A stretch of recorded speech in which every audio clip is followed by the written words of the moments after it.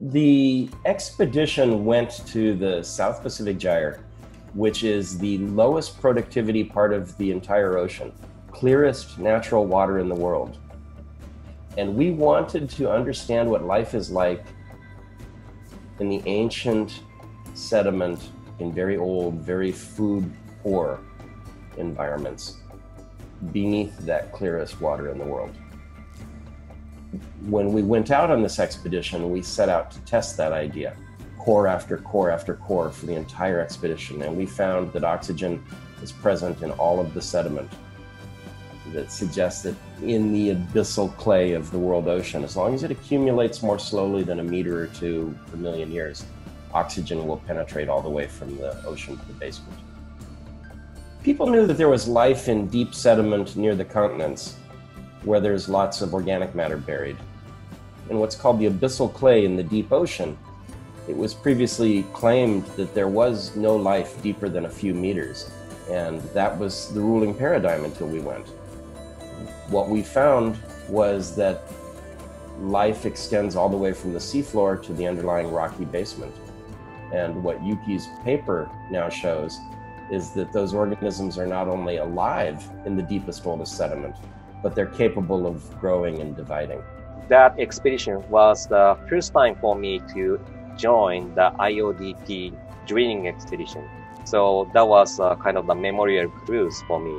And after that, I joined 6 different cruises, but the first one is always a first. So that is a memorable one. Our main question was whether the life can exist at such a very nutrient-limited environment. We were tackling how low the microbes can sustain their life in almost absence of their food.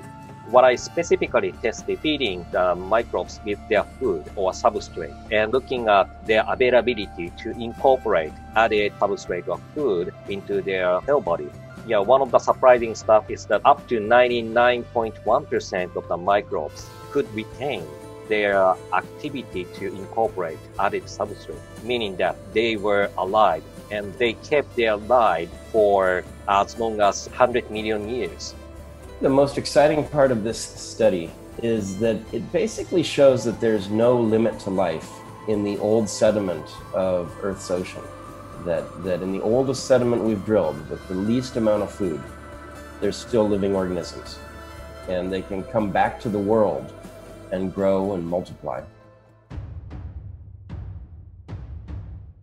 The overall research took 10 years to complete.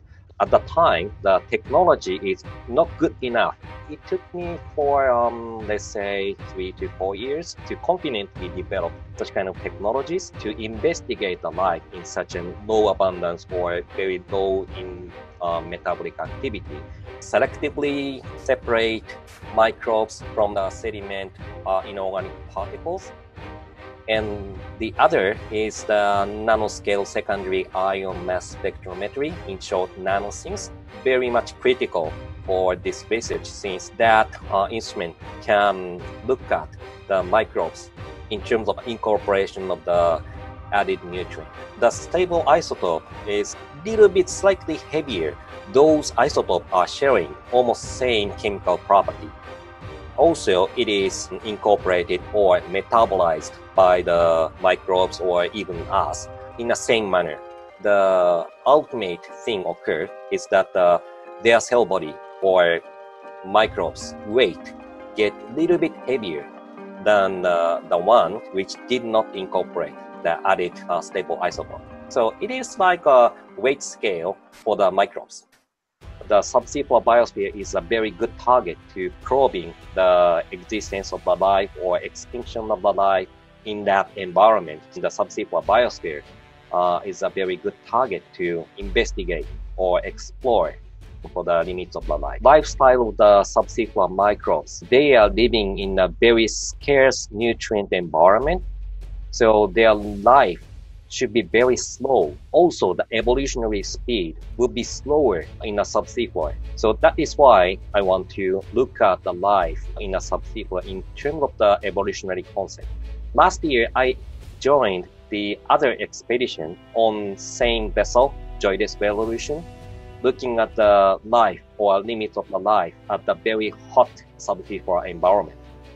So I'm looking forward to having the life at the another extreme condition.